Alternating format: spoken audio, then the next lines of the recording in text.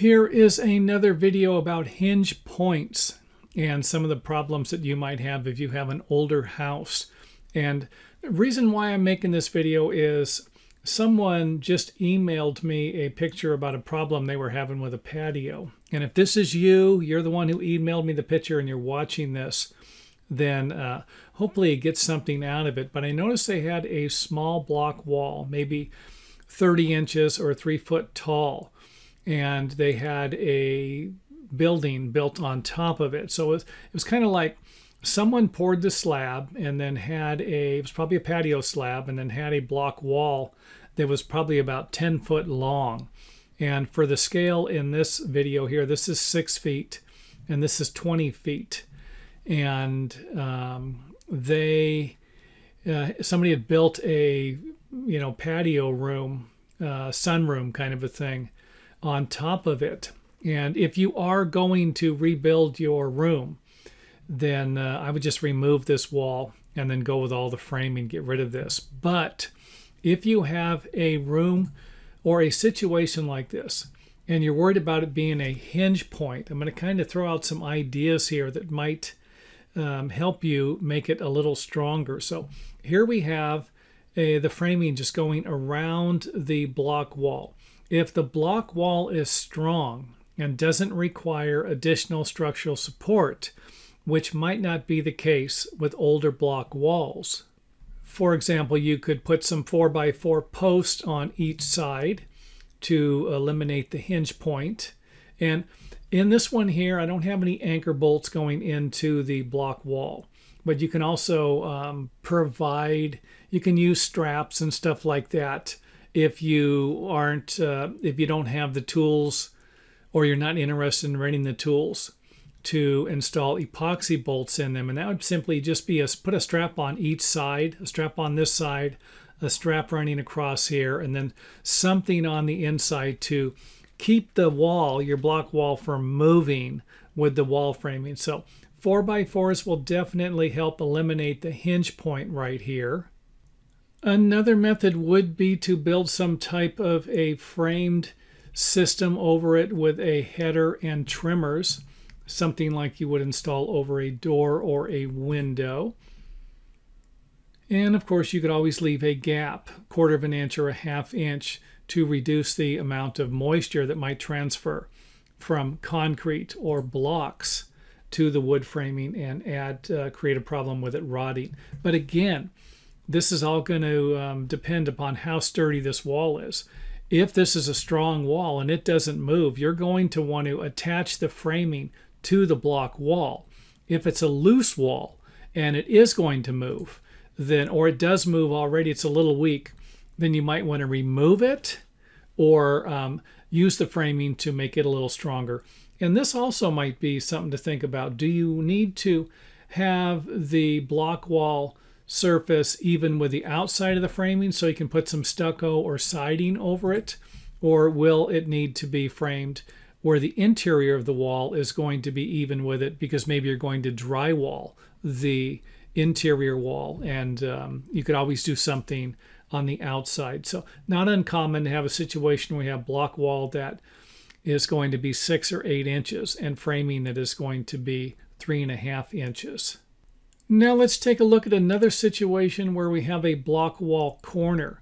And if that's the case, then this is going to be a lot stronger. And again, this is all going to depend upon how the block wall was built, or a brick wall, whatever you're dealing with, however it was built.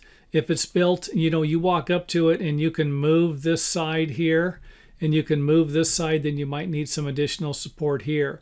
If you can move this side right here at the corner, you might need to just remove the block wall. So here we just have a situation where we're framing over, and I've seen this plenty of times, where you might have a block wall going all the way around the building up 3 feet for whatever reason. And then they have the framing on top of it. And hopefully the wall has rebar and concrete in it, some type of a cement-based filler to make a stronger wall. But that's not always going to be the case, like I said, with older homes. And that's kind of more along the lines of what I'm shooting for in this video, trying to help people that already have an existing situation.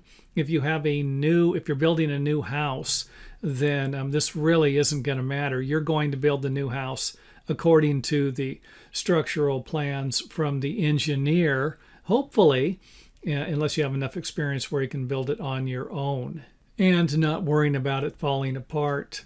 Another thing you could do is put a 4x4 on the end if you have a weak point here. So we got kind of a hinge point here. Put the 4x4 in to strengthen it up like we did in one of the previous ideas. And of course, we could always add anchor bolts, and these could be epoxied into an existing structure, an existing block wall. Just make sure that the anchor bolts aren't going to hit each other. If we put them in the corner here, we're going to have to move this one to the side and then the other one up on top to the other side so that the anchor bolts don't run into each other, or your epoxy bolts that you're using. I mean, I can't tell you how many times I've seen somebody drill a hole like that. I mean, this information right here is probably worth the entire video. I can't tell you how many times I've seen someone drill a hole in the center of the board and then go on the other side, use the center, and then one epoxy bolt goes in, no problem. The next one doesn't. And again, bolts on the other side here. And then, of course, our 4x4 with some bolts. So we have over here, we had a 2x4. You're looking for something a little stronger. Use a larger piece of lumber like a 4x4 or even a 4x6. And if you have a longer wall, you might consider using a larger board. Here we have a 4x6.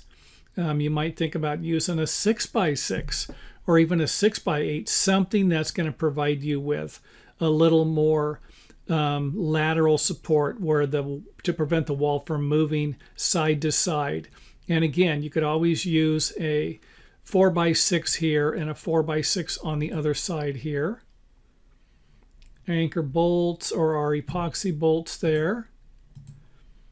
And here we have 2x4 framing. We could always switch it to 2x6 if we wanted to, make it a little stronger, and then put a filler piece on the top to create a nice corner for our top plates, especially if we're going to drywall the inside of the garage or finish it somehow.